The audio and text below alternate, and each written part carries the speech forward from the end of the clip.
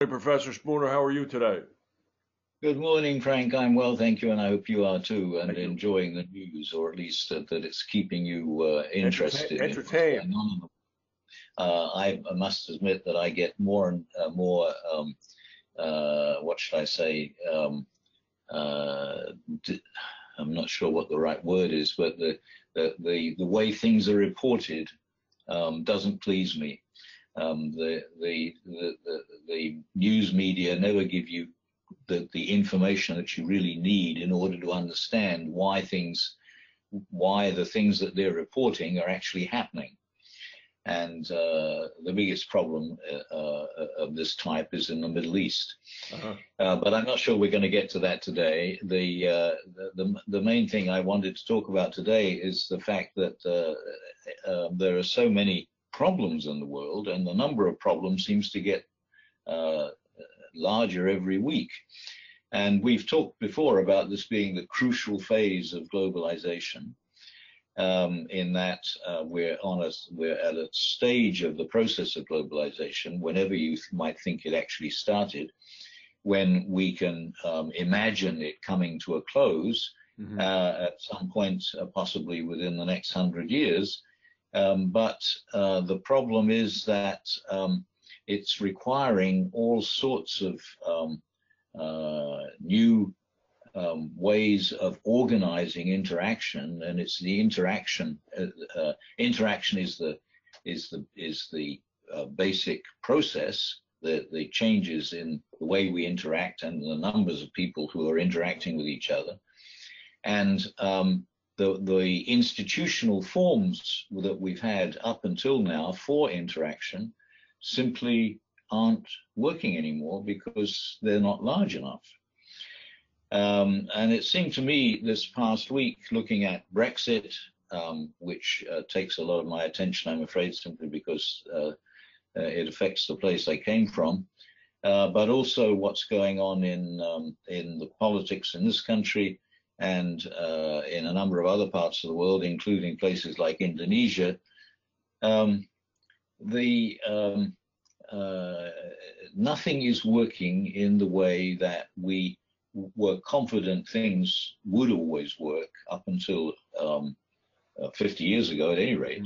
Hmm. I mean, the world that I got used to in the middle of the last century is still basically the same shape as it was before, but it used to work then, and now it doesn't work.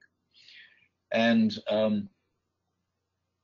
uh, we've talked about a number of these things before, but we haven't really got to the point where we can explain them, I don't think.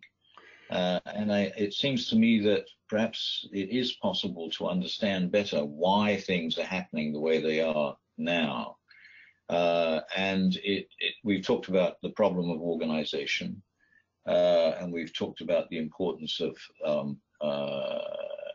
its interaction in everything that happens.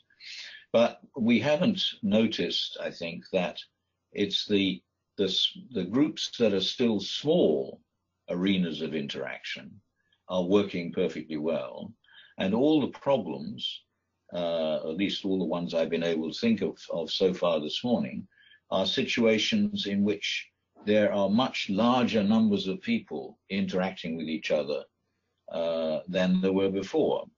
So, for example, the presidential election of the United States in 2016. I'm not sure what the voting numbers were, but all sorts of people were paying much more attention to who they should vote for than used to be the case in the past, I think. And they come up with somebody who has no experience in government. The European Union is, not apart from Brexit, running into other problems, which all have to do with how close to 400 million people can organize themselves compared to the way things were being organized until a short time ago. Hmm. And I think you can point to changes like this almost everywhere else. So this makes one wonder as globalization continues in the coming decades, whether it's going to be small groups of people who still, which still work very well, that finish up controlling large areas of the world, simply because none of the situations in which larger and larger numbers of people are interacting according to the institutional forms that we have so far are managing to work properly. Well, I think that's an interesting observation, and I would go back to what you said at the onset when you made a remark about the newspapers and media reporting what's going on, but not why it's going on. And then you observe that small groups, small social groups, if you will, are in fact working much more cohesively than larger groups. And I think part of the reason is that what's happened now is that these larger groups don't have the foundational understanding and background and knowledge of specific issues, or indeed of any issues, and are thus easily swayed by the arguments of the day or any sort of populist rhetoric. Whereas the smaller cohesive groups seemingly relay that foundation knowledge regularly and make sure that members of that group understand and are reinforced and know the quote-unquote facts as that group might present them, which gives them a tremendous amount of leverage and advantage over the larger groups that can be blown by the wind of argument at any given time. Let me ask one other question before I turn it back to you. You also mentioned that this crucial phase of globalization you think is going to end in about 100 years. What did you mean by that? I meant that that's the best way to say it. The crucial phase is a period towards the end of the process in which there is more resistance to what's going on than there is enthusiasm for what's going on. And I think that we're getting so close to a situation in which it's easy for everybody anywhere in the world to interact with each other. Mm-hmm. And the nation state arena of interaction is not such an important part of anybody's position in the world as it used to be, that we're going to find ourselves in a situation in which the nation states are not the determining forces in the world. Okay. And we don't yet know what the determining forces are going to be. Okay. This actually may be a good time to bring the Middle East into the argument, because in some ways it's an interesting case that may throw light on what's going on in other places. I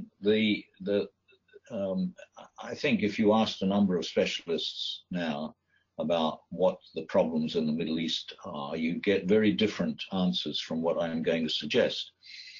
And this isn't just a suggestion, this is something I've been talking about for a long time, which is that all the problems in the Middle East today are caused by what happened 1,500 years ago, when I'm told that I'm muted. Can you hear me? You're not muted. I'm muted because our dogs were barking. Oh, okay. So, all right.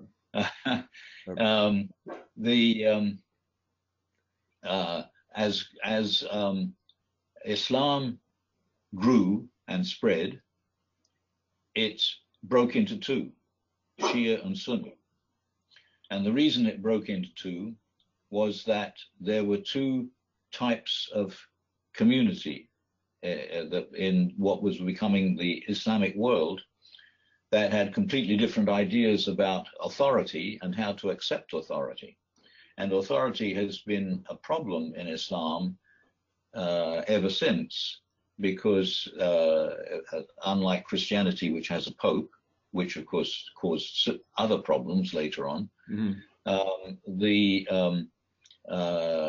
Islam has this same way, institutional forms of determining what's correct and what's not correct, as Judaism does. That is, it's an assembly of scholars. So the conflict over how authority should be institutionalized began in the middle of the 7th century between what is now Iran, which was the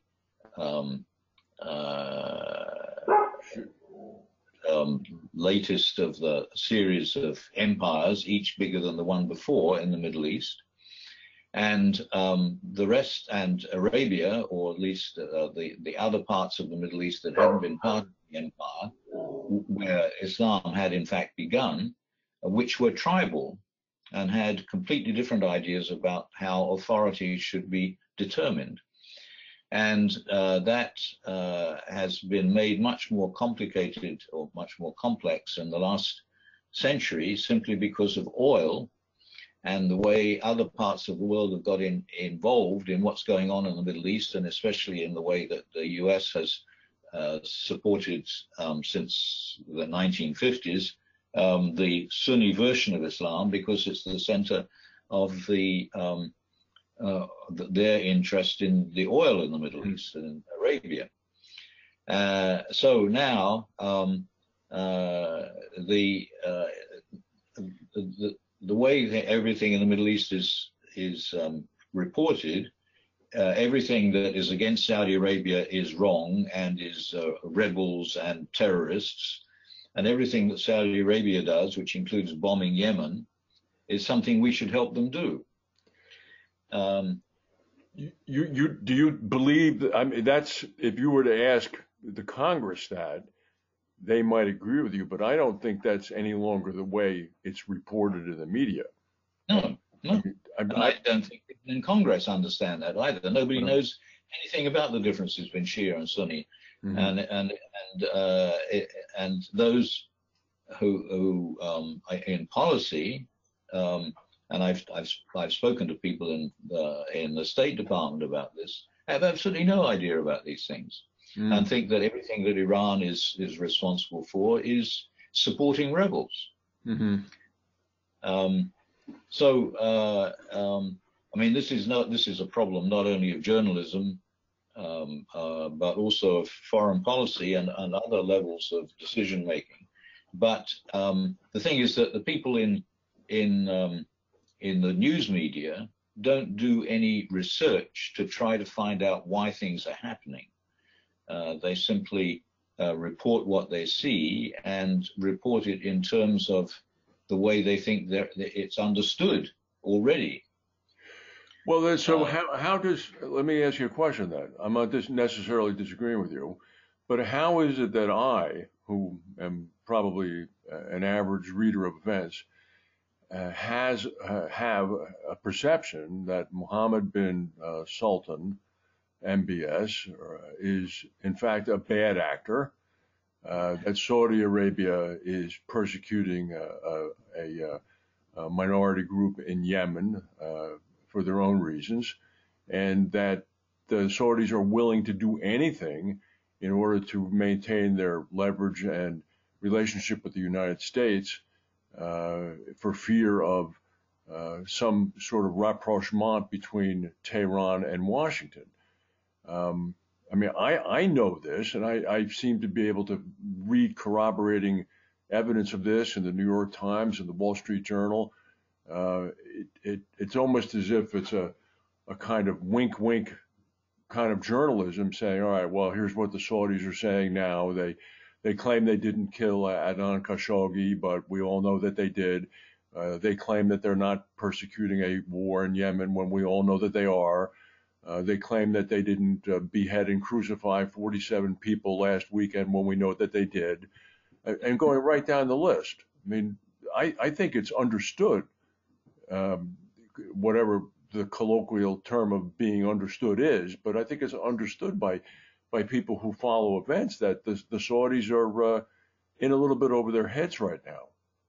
It's such an irony because Iran has a democratically elected government, and the Saudi Arabia won't have anything to do with democracy. Correct.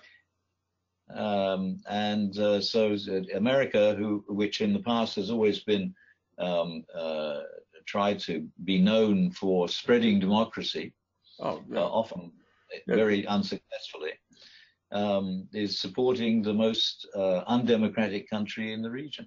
There's no question that that's exactly true, and there's no question that that's simply true because of the oil. And it's also no question that right now, and you know this as well as I do, the United States exports more oil per day than does Saudi Arabia. So it's not surprising that the world's in a mess. Yes, yeah. I mean, and it goes back to what we started with, this is a hangover policy. It's a hangover policy that began when Franklin Roosevelt met MBS's great-grandfather on the warship in the Red Sea, coming back from Yalta, and sort of sealed the deal.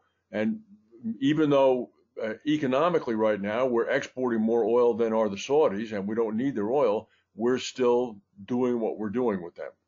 Yeah. Well, I guess on that note, we should go ahead. The question is simply how are our ways of organizing people for what has to be done going to change in the rest of this century? Or are things just going to get messier and messier, or are we going to become better organizers? Well, we better get organized pretty darn quickly because things are getting messy fast. All right. Well, okay. Professor Spooner, thank you very much. We'll look forward to talking next week. Yes. All right.